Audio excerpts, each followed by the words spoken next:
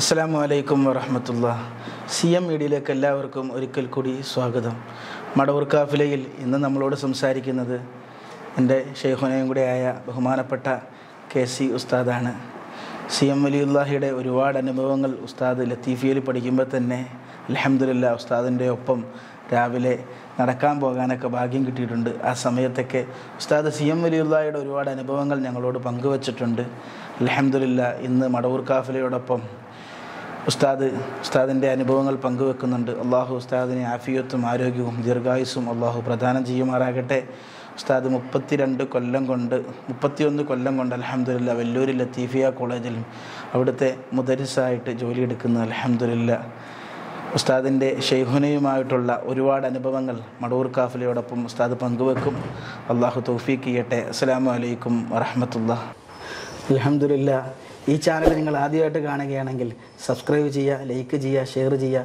കൂടുതൽ ആളുകളിലേക്ക് CM വലിയുല്ലാഹിയുടെ കറാമത്ത് എത്തട്ടെ. അസ്സലാമു അലൈക്കും വറഹ്മത്തുള്ളാഹി.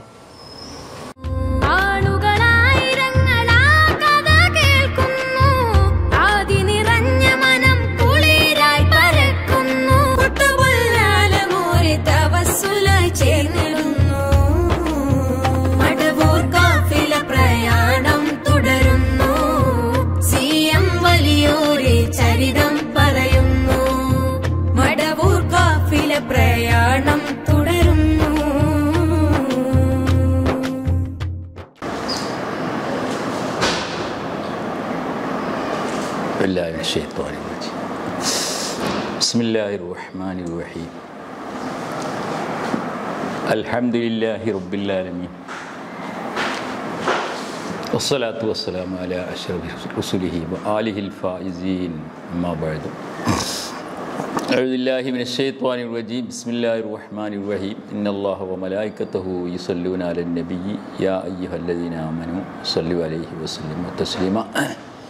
اللهم صل وسلم على رسولك سيدنا محمد وعلى آل سيدنا محمد صلى الله عليه وسلم.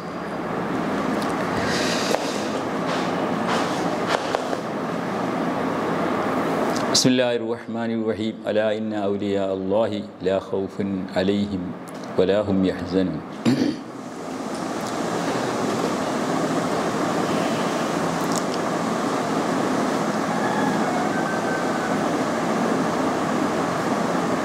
പ്രിയമുള്ള ശ്രോതാക്കളെ, ഇത്തരത്തിലുള്ള ഒരു പരിപാടിയുമായി നമ്മുടെ സിറാജുദ്ദീൻ ആലപ്പുഴ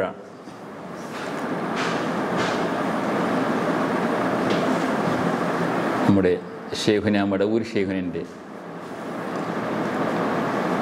ജീവിതകാലത്തിൽ ഷെയ്ഖുനയുമായി കണ്ടവരും ബന്ധപ്പെട്ടവരും ഷെയ്ഖുനയുടെ കാര്യങ്ങളൊക്കെ ദർശിക്കാൻ ഒരുപാട് അവസരം കിട്ടിയവരുമായൊക്കെ ബന്ധപ്പെടുന്ന ഒരു പരിപാടി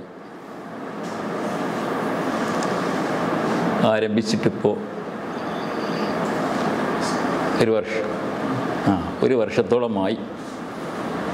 സിറാജുദ്ദീൻ ലത്തീഫി നമ്മുടെ ലത്തീഫിയ കോളേജിൽ നിന്ന് ഭാര്യയായ ഒരു വിദ്യാർത്ഥികളിൽപ്പെട്ട ആളാണ്, ഒരു പണ്ഡിതനാണ് സിറാജുദ്ദീൻ ലത്തീഫി. അവരാണ് ഈ പരിപാടി തുടങ്ങിയത്. ഏകദേശം ഇപ്പോൾ 100 പൂർത്തിയായി കഴിഞ്ഞു.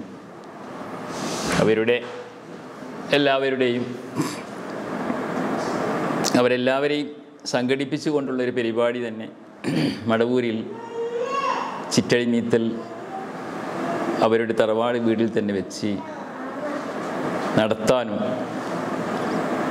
അങ്ങനത്തെ പ്രധാനപ്പെട്ട പ്രമുഖരായ ആളുകൾക്കൊക്കെ ആദരവുകൾ കൊടുക്കാനൊക്കെ തീരുമാനിച്ചിട്ടുണ്ട്. അടുത്ത ഞായറാഴ്ചയാണെന്നാണ് കേട്ടത്. അൽഹംദുലില്ലാ വളരെ നല്ല കാര്യം തന്നെ. ബഹുമാനപ്പെട്ട ഷെയ്ഖുനയുമായി പരിചയപ്പെട്ട കൂട്ടത്തിൽ കുറേ കാലം വളരെ ചെറുപ്പത്തിൽ തന്നെ കുറേ അനുഭവങ്ങളുള്ള ഒരാളാണ് ഞാനും. കാരണം നമ്മുടെ നാട്ടിലെ ഇവിടെ നടമ്പൽപ്പൊയിലാണല്ലോ നമ്മുടെ നാട്. നടമ്പൽപ്പൊയിൽ, പുത്തൂര് നടമ്പൽപ്പൊയിൽ ഇവിടെ നമ്മളെ വീടിൻ്റെ തൊട്ടടുത്ത് കടുപ്പൊയിൽ എന്ന് പറഞ്ഞൊരു വീട്ടിൽ നേരത്തെ തന്നെ ഷെയ്ഖുന ഞങ്ങളുടെ ചെറിയ പ്രായത്തിൽ തന്നെ വരാറുണ്ട്. അതുകൊണ്ട് തന്നെ ഷെയ്ഖിനെ ചെറുപ്പത്തിലേ കാണാനും ബന്ധപ്പെടാനും അവസരം ലഭിച്ചിട്ടുണ്ട്. അവരൊരു സാധാരണക്കാരനായ മനുഷ്യനായിരുന്നു. ആ വീട്ടുകാരൻ മീനാൻകുട്ടി ഹാജി എന്നേ പറയാം. അവർക്ക് വലിയ ഭാഗ്യം കിട്ടിയ മനുഷ്യനാണ്. ഷെയ്ഖിന പലപ്പോഴും വന്ന് താമസിച്ചൊരു വീടാണ്. അവസാനം അവരുടെ മരണസമയമായപ്പോൾ ഷെയ്ഖിനെ കാണാൻ വലിയൊരു ആവേശവും ആഗ്രഹവും ഉണ്ടായി. പക്ഷേ ആ കാലത്ത് ഷെയ്ഖിന് ഒരു പോക്ക് അങ്ങോട്ട് പോയാൽ ആർക്കും എവിടെയാണെന്ന് പിടുത്തം കിട്ടൂല. ആ സമയമാണ് ഷെയ്ഖിനെ ഒരു കൂട്ടം ആൾക്കാരോട് കൂടെ അങ്ങനെ അങ്ങോട്ട് പോകും. അന്ന് ഫോണോ മറ്റുള്ള പ്രവർത്തനങ്ങളോ ഇല്ലാത്തത് കൊണ്ട് വിവരങ്ങളൊന്നും കിട്ടൂല. സ്വന്തം വീട്ടിലും ഷെയ്ഖിനെ ബന്ധം മറ്റുള്ള നാട് പോലെയാണല്ലോ, മറ്റുള്ള നാട്ടിലെ എല്ലാ വീട് പോലെയും തന്നെയാണല്ലോ ഷെയ്ഖിൻ്റെ വീടുമായുള്ള ബന്ധം. കാരണം ഷെയ്ഖിന ഇരിക്കുന്ന കാലത്ത് തന്നെ ഷെയ്ഖിൻ്റെ ഉമ്മ വന്ന് സംസാരിച്ചപ്പോൾ ഷെയ്ഖിന പറഞ്ഞത് ക്ഷണിച്ചാൽ വരുമെന്ന്. അതാണ് ഷെയ്ഖിൻ്റെ പതിവ്. ക്ഷണിച്ചാൽ മാത്രം ഷെയ്ഖിന തൻ്റെ വീട്ടിലേക്കും പോകുന്നു എന്നതിലേറെ ഷെയ്ഖിന മടവൂരിലേക്കും പോവാറില്ല.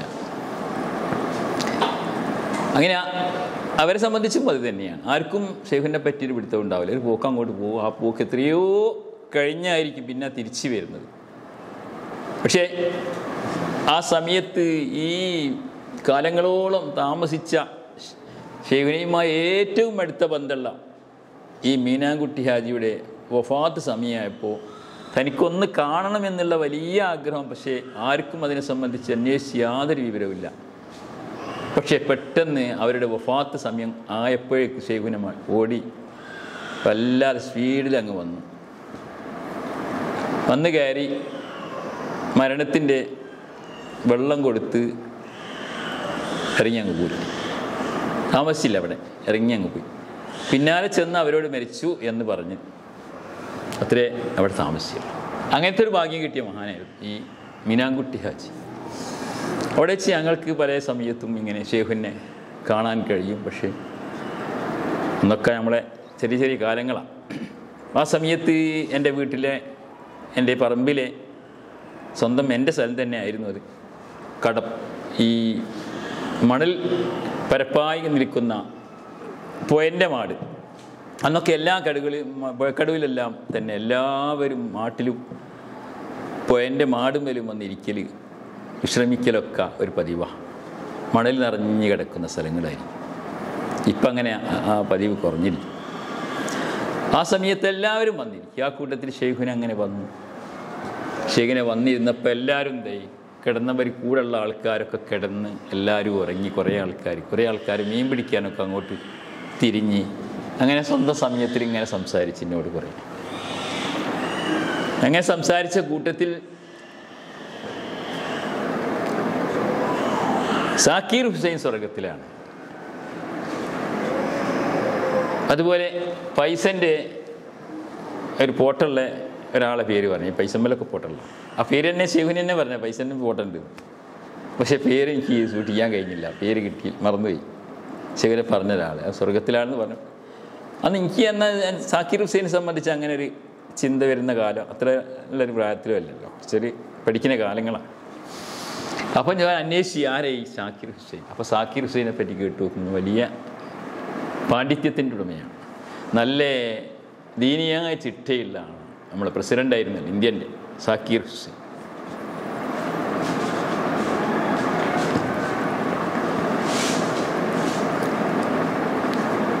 അക്കൂട്ടത്തിൽ എനിക്കെൻ്റെ ഓർമ്മ ശരിയാണെങ്കിൽ അൽഹംദുലില്ലാ ചിന്തിക്കട്ടെ, ഞാൻ പറയുന്നത് അന മുദബ്ബിറുൽ ആലം എന്നും കൂടി ഷെയ്ഖിനെ പറഞ്ഞതായിട്ടാണ്.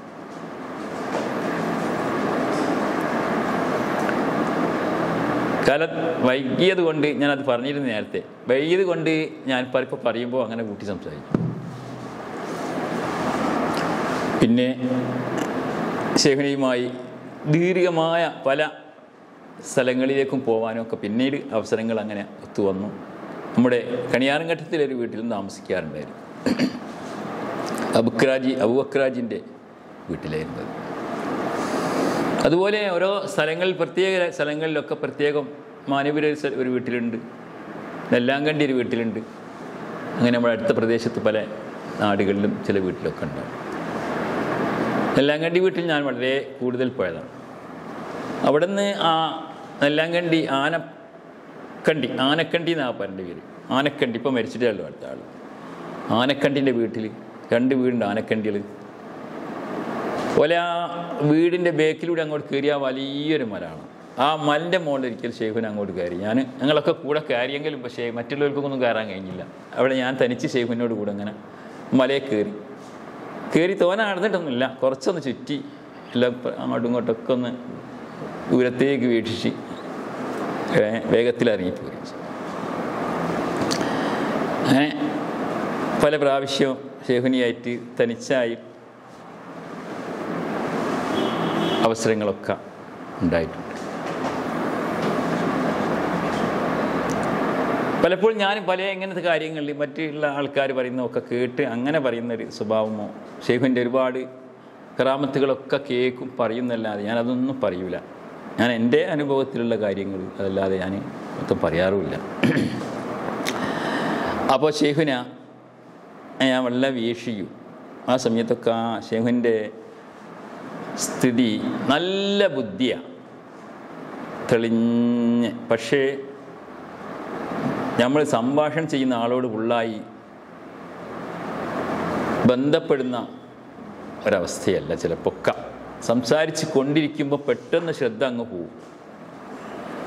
സംസാരിക്കുമ്പോൾ തന്നെ കുറേ അത്ഭുതങ്ങളാണ്. അതായത് തഅജ്ജുബിൻ്റെ യാതൊരു അവസ്ഥയും കാണൂല. ഒരു ചിരിക്കലോ ചിരിയോട് യോജിക്കുന്ന ഒരു മനുഷ്യ സിഫാത്തുകളിൽ നിന്നുണ്ടാവേണ്ട ഒരു വിശേഷണവും കാണൂല. നമ്മളൊരാളുമായി സംസാരിക്കുമ്പോൾ അവരെ സിഫത്ത്, അവരുടെ വിശേഷണത്തിൽ നിന്ന് നമുക്ക് പലതും ഇങ്ങനെ വെളിവാകും. അയാളുടെ സന്തോഷം, അയാളെ പ്രതികരണ സ്വഭാവത്തിൽ നിന്ന് അയാൾക്കുള്ള എന്തെങ്കിലും വിഷമമുണ്ടെങ്കിൽ ദേഷ്യമോ വിഷമോ അങ്ങനത്തെ കാര്യങ്ങളൊക്കെ ഉണ്ടാവും. അങ്ങനത്തെ യാതൊരു വിശേഷണ മാറ്റവും കാണാൻ കഴിയില്ല. ഒരു പ്രാവശ്യം പോലും ചിരിച്ചതായി കണ്ട അവസരം തന്നെയല്ല, കാണുന്നും തോന്നുന്നില്ല. തഅജ്ജുബ് വേണമല്ലോ ചിരിക്കി. തഅജ്ജുബ് ഇല്ലെന്നാണ് എനിക്ക് തോന്നുന്നത്. മനുഷ്യ സിഫാത്തുകൾ ഉണ്ടാവേണ്ട കാര്യങ്ങളിൽ പെട്ടതാണല്ലോ മനുഷ്യൻ്റെ വിചാരങ്ങളും വികാരങ്ങളൊക്കെ. ആ വികാരമില്ലാത്തത് കൊണ്ടാകല്ല വിവാഹം കഴിച്ചപ്പോൾ തന്നെ ഭാര്യയെ മറ്റ് ഭർത്താവിനോട് കൂടെ പോകാൻ പറഞ്ഞ് വിട്ടയച്ചതാണ്. പിന്നീട് വിവാഹം കഴിച്ചിട്ടുമില്ല. ഷെയ്ഖിനെ സംബന്ധിച്ചിടത്തോളം അങ്ങനത്തെ ഒരു വികാര വിശേഷണം ശരീരത്തിൽ ഉണ്ടാവുകയില്ല എന്നാണ് മനസ്സിലാക്കുന്നത്. അതുപോലെ തന്നെയാണ് തഅജ്ജുബ് വരില്ല. അപ്പോൾ മുഷിപ്പിൻ്റെ കാര്യം ഇങ്ങനെ തന്നെ. മുഷിപ്പ് ആയിട്ടോ ഒരു ദുഃഖത്തിൻ്റെയോ അല്ലെങ്കിൽ പ്രയാസത്തിൻ്റെ അങ്ങനത്തെ കാര്യങ്ങൾക്കുള്ള വിശേഷണമൊന്നും ഷെയ്ഖുനിൽ വരാൻ സാധ്യതയില്ലാത്തൊരു മുഖഭാവം തന്നെയാണ് ഷെയ്ഖുനിയായി ബന്ധപ്പെട്ടാൽ മനസ്സിലാക്കുക. അപ്പോൾ നമ്മൾ ചിന്തിച്ചു പോകും, ലാ ഖൗഫുൻ അലൈഹിം വലാഹും യഹ്സനൂൻ, അവർക്ക് ഭയമില്ല, അവർ മുഷിപ്പാവേണ്ടവരല്ല എന്നതിൻ്റെ അർത്ഥം അവർക്ക് തീരെ മുഷിപ്പിൻ്റെ യാതൊരു സിഫാത്തും ഉണ്ടാവില്ല. ദുഃഖിക്കേണ്ട ഒരവസ്ഥയ്ക്ക് വരുന്ന സിഫാത്തുകളും ഉണ്ടാവില്ല. അവർ ദുനിയാവിൽ തന്നെയും മുഷിപ്പാവേണ്ടവരോ ദുഃഖിക്കേണ്ടവരോ ആവുകയില്ല. കാരണം അതാണല്ലോ ഒരു വലിയൻ്റെ സ്ഥിതിയാവേണ്ടത്. വലിയെന്ന് പറഞ്ഞാൽ അവർക്കുള്ള അഫ്ആലുകളെ കാണാത്തവരാണ്. സ്വന്തം ഫീൽ അവർക്കുണ്ടാവില്ല. ലാ ഫായില ഇല്ലല്ലാഹ്. അപ്പോൾ ഫായിലായ ഫീലിൻ്റെ ഉടമയായി അവരാവൂല. അത് തന്നെയാണ് അബുദാലിങ്ങൾ ബദലായിപ്പോയി, സിഫാത്ത് പോയി. യഫിനി സുമ്മ യഫിനി സുമ്മ യഫിനി കാനൽ ഫനാഉ ഐനൽ ബഖായി എന്നാണല്ലോ അവരെ സംബന്ധിച്ച് പറയുന്നത്. യഫിനി ആ സിഫത്തിൽ അവർ ഫനായിപ്പോ, അവർക്ക് സിഫാത്തുകൾ ഉണ്ടാവില്ല. മനുഷ്യ സിഫാത്ത് പോയി. സുമ്മ യഫിനി അഫ്ആലിലും അവർ ഫനായിലാണ്. അവർക്ക് അഫ്ആലില്ല. ലാ ഫായില ഇല്ലല്ലാഹ്, ലാ ഖാദിറ ഇല്ലല്ലാഹ്, ലാ മുതകല്ലിമ ഇല്ലല്ലാഹ്. ഇതാ വകാനൽ ഫനാഉ ഐനൽ ബഖായിന. സിഫത്തിലും ഫനായി, ദാത്തിലും ഫനായി. വക്കാനൽ ഫനാഉ ഐനൽ ബഖായി. ഫനാ അവസാനം എന്തായി? നിലനിൽക്കുന്ന, എന്നും നിലനിൽക്കുന്ന, ദാത്താവുന്ന, എന്നും നിലനിൽക്കുന്ന ദാത്താവുന്ന അള്ളാഹുവിൻ്റെ മാത്രം നൽകപ്പെടുന്നൊരു പ്രത്യേക സിഫത്തിലായി എന്ന് നമുക്ക് മനസ്സിലാക്കാം. കാനൽ ഫനാഉ ഐനൽ ബഖാ, എന്ന് നിലനിൽക്കുന്ന ദാത്തിൻ്റെ ഐര് തന്നെ എന്ന് പറഞ്ഞാൽ അതെ, ആ അള്ളാഹുവിൻ്റെ അഫ്ആലുകൾ അള്ളാഹുവിൻ്റെ സിഫാത്തുകളിൽ തന്നെയായി. അതേത് കൈഫിയത്ത് ചോദിച്ചാൽ ആ ദർജ എത്താത്തവർക്ക് അത് പറഞ്ഞ് മനസ്സിലാക്കാൻ കഴിയില്ല.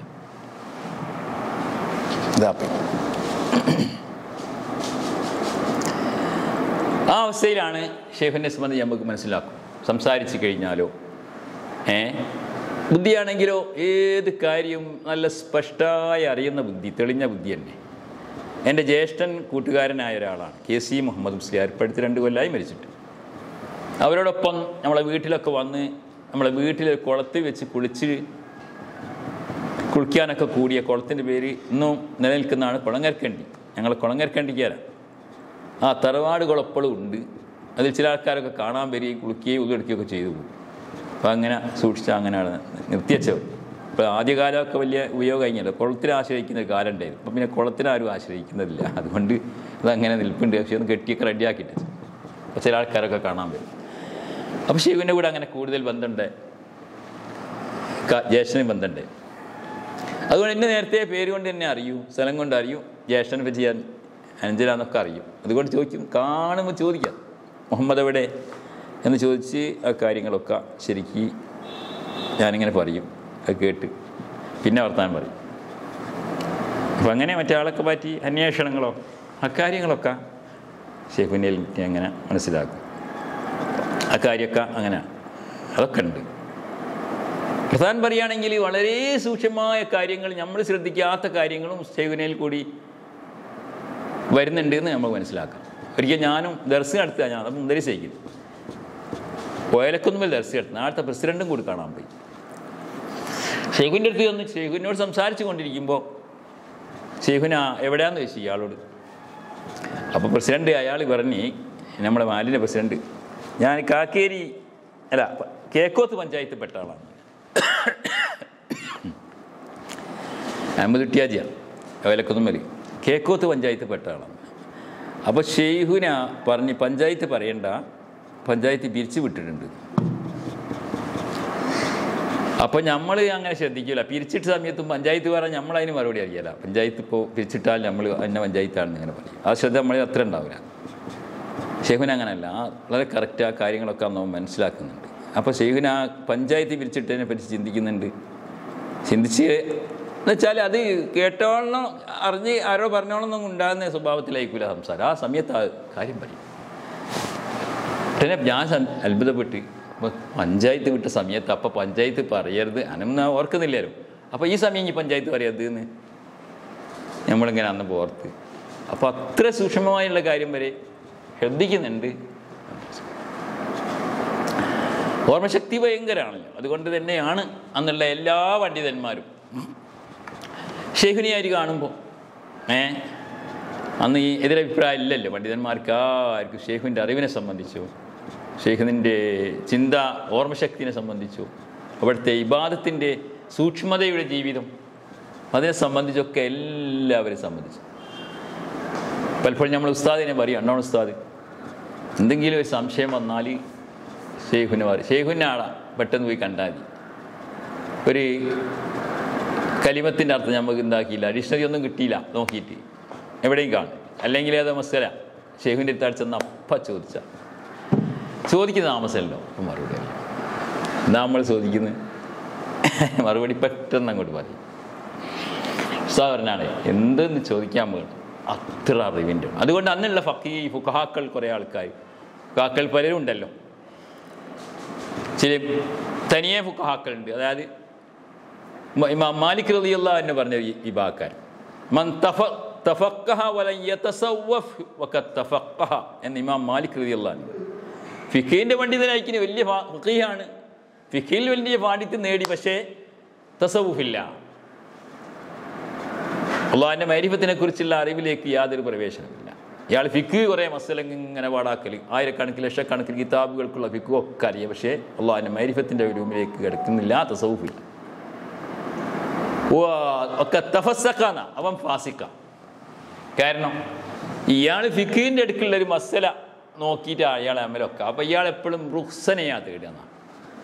റുഖ്സ തേടുക വെച്ചാൽ എങ്ങനെ അങ്ങനെയും ചെയ്യാൻ മസല ഉണ്ടല്ലോ, ഇങ്ങനെയും ചെയ്യാമെന്നൊരു കൗല് ഇന്ന ഒരു പണ്ഡിതൻ പറഞ്ഞിട്ടുണ്ടല്ലോ, അങ്ങനെ ഉണ്ടല്ലോ ഇങ്ങനെ ഉണ്ടല്ലോ എന്നുള്ള നിലയ്ക്ക് ഇയാൾ ഓരോന്നിനും ന്യായം കണ്ട് വെച്ച് റുഖ്സയിലേക്കാണ് അയാൾ നീങ്ങുക.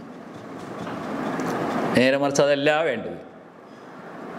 തസവൂഫുള്ള പണ്ഡിതൻ അങ്ങനെയല്ല, അയാൾ ഉറയിലേക്കാണ്. അങ്ങനെ ചെയ്യുമ്പോൾ ആ നിലപാട് പാടില്ലെന്ന് ഏതെങ്കിലും ഒരു പണ്ഡിതൻ പറഞ്ഞിട്ടുണ്ടല്ലോ, അപ്പോൾ അതും ചെയ്യാൻ പറ്റില്ല. മറ്റൊരു കാര്യത്തിലേക്ക് നീങ്ങുമ്പം അതും പാടില്ലെന്നെ ചില അഭിപ്രായത്തിലുള്ളത്, അപ്പോൾ അത് ശരിയാവില്ല എന്നിങ്ങനെ റുഖ്സയാണ് അവർ തേടുക.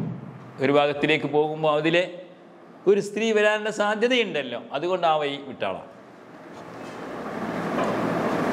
അതല്ലെങ്കിൽ ഒരു മാംസം കഴിക്കുമ്പം അവിടെ കട്ടുപോയ ആടിൻ്റെ മാംസം ഉണ്ടാവാനുള്ള സാധ്യതയുണ്ടല്ലോ എന്ന് കണ്ടാൽ ആ സാധ്യതയിൽ ആ മാംസം കഴിക്കാതിരിക്കലാണെന്ന് വെച്ച് അത് കഴിക്കാതെ ഇന്നലക്കുള്ള റുഖ്സയായിരിക്കും ഒറേൻ്റെ പണ്ഡിതൻ്റെ പോക്ക്. ഇങ്ങനെ ചില ഫക്കീഹന്മാരുണ്ട്, ഫുഖഹാക്കൾ. അതും അന്ന് ഉണ്ടല്ലോ കുറേ ആൾക്കാർ. അവരൊക്കെ ഷെയ്ഖുവിന് അത്രയൊരു വലിയൊരു നിലപാടൊന്നും കാണിക്കാതെ വലിയ വലിയ ഫക്കീഹന്മാരായി നിൽക്കുന്ന ആൾക്കാർ. പക്ഷേ ഷെയ്ഖുനിയായിട്ട് അവർ ദർസിലേക്കൊക്കെ പോകും. പിന്നെ നമ്മൾ അറിയുന്നുണ്ട്, നമുക്ക് അനുഭവമുണ്ട് ചിലതൊക്കെ. ചെന്ന് സംസാരിച്ചാൽ ഷെയ്ഖുവിൻ്റെ അറബി അങ്ങോട്ട് കേൾക്കണം, നല്ല അറബി. അയാൾ മിണ്ടാണ്ടങ്ങാവും, ഉണ്ടൂല, ഉണ്ടാൻ കഴിയല. ഷെയ്ഖുവിന് അറബി തന്നെയാണ് സംസാരിക്കുക. ഒരു കാലം എല്ലാവരും കാണുന്നൊക്കെ അറബി തന്നെ സംസാരിക്കുന്ന സമയമുണ്ടായിരുന്നു. അറബിയിലാണ് പറയുക. അങ്ങനത്തെ അവർക്കൊക്കെ അന്നൊക്കെ ചില, എന്നാലും അവർ എതിർത്തില്ല. ഷെയ്ഖുവിനെ എതിർക്കാൻ ഒരാൾക്ക് അക്കാലത്തും കഴിഞ്ഞില്ല. പണ്ഡിതന്മാർ, ഫുഖഹാക്കൾ തന്നെയായ ചില പണ്ഡിതന്മാർ. ഞാൻ പറഞ്ഞാൽ ഈ പണ്ഡിതന്മാരെന്ന് പറഞ്ഞാൽ അവർക്ക് സിയാറത്തിനൊന്നും പോലും പോകില്ല, ഒരു മൗലിദ് പോലും ഓതൂല, കുത്തിബത്തൊന്നും പോലും കഴിക്കൂല. അങ്ങനത്തെ ഒരു ജാതി ഇപ്പോഴും അതിൻ്റെ ചില ആൾക്കാർ, അങ്ങനെ ഒരു ഇതിലുള്ള ആൾക്കാരുണ്ട്. അങ്ങനത്തെ ഒരു വലിയ വക്കീയന്മാരായിക്കുണ്ട്. ഈ ആരിഫീങ്ങളൊക്കെ ഒരു ഉൾക്കൊള്ളാത്തൊരു പഴഞ്ചൻ നിലപാടായി കാണുന്ന ചില ആൾക്കാരാണ്. എതിർപ്പും അങ്ങനെ തന്നെയാണ്. അങ്ങനത്തെ ചില പണ്ഡിതന്മാരെ എതിർപ്പും.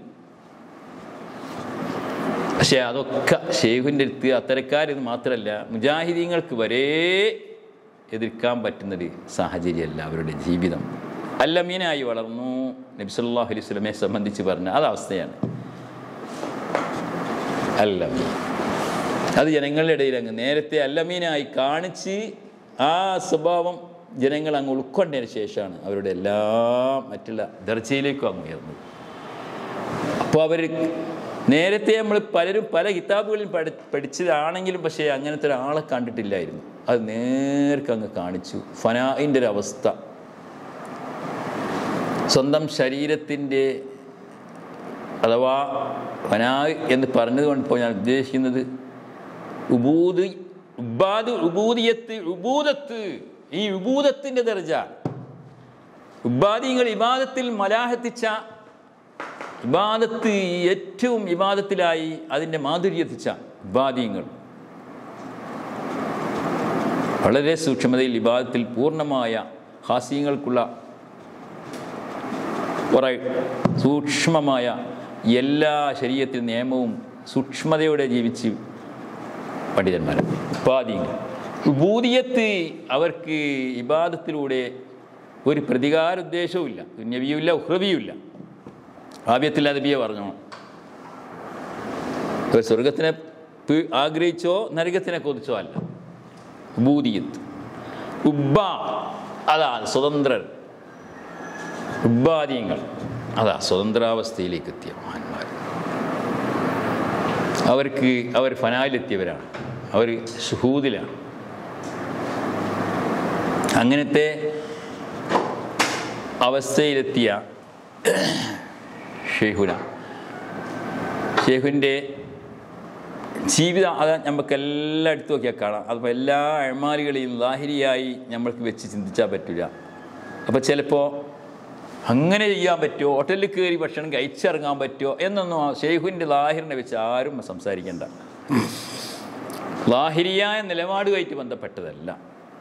നമ്മുടെ ശരീഅത്തിൻ്റെ നിയമങ്ങളോട് ലാഹിരിയായ നിലക്കാണെങ്കിൽ ഖദർ അലൈഹി ഇസ്ലാമിൻ്റെ ഓരോ പ്രവർത്തനങ്ങളെയും മൂസാ നബി അലൈഹി ഇസ്ലാമിനക്ക് തിരിയാതെ പോയല്ലോ.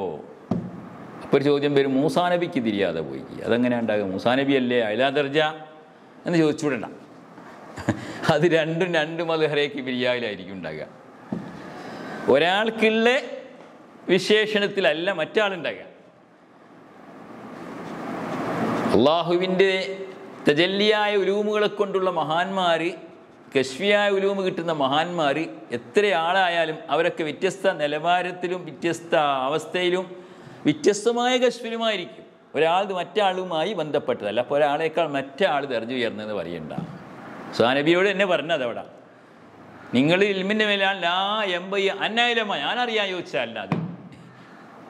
ഞാനൊരു ഇൽമിൻ്റെ മേലെ നിങ്ങൾക്കും ലാ എംബൈ അന്തായാലമ്മ, നിങ്ങളും അറിയാം ലാ എംബൈ അന്തായാലമ്മ, നിങ്ങളും അറിയാൻ ചോദിച്ചതല്ല. രണ്ട് ദർജയാണ്. അതെങ്ങനെയാണ്?